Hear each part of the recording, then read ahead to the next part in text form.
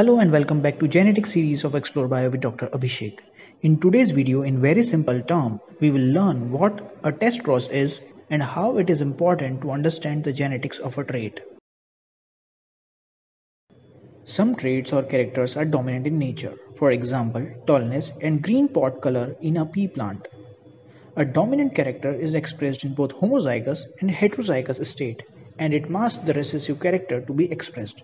Therefore, it is clear that if a recessive character is being exhibited, it is surely in homozygous form.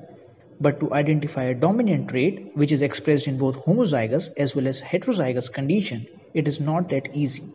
Externally, the phenotype will be the same, but its genotype may be different.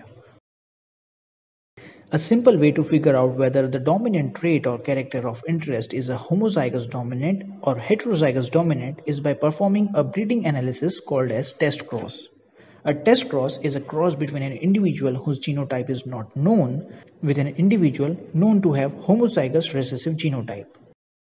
To make it even easier, consider an example of pea plant height. Here, tallness is a dominant trait which will be expressed in both homozygous or T and heterozygous or T condition, while dwarf phenotype will only be expressed when both the alleles are in homozygous recessive state or t condition.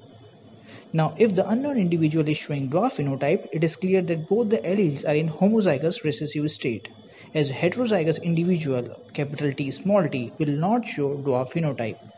On the other hand, if the unknown individual is showing tall phenotype, here we cannot simply predict its genotype. To confirm if it is in homozygous or heterozygous state, we cross it with a homozygous recessive genotype t.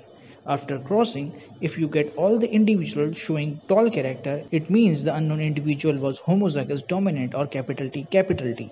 But after crossing, if you get some of the dwarf individual along with the tall ones, it means the unknown individual was in heterozygous state or T. This way, using test cross, you are able to determine if the unknown individual is in homozygous or heterozygous state for a particular dominant trait or character. To learn more about different topics of genetics, markers, plant tissue culture, research, publishing, techniques, bioinformatics, do check out my playlist on them. Subscribe to get informed about my latest uploads. Thanks and see you in my next video.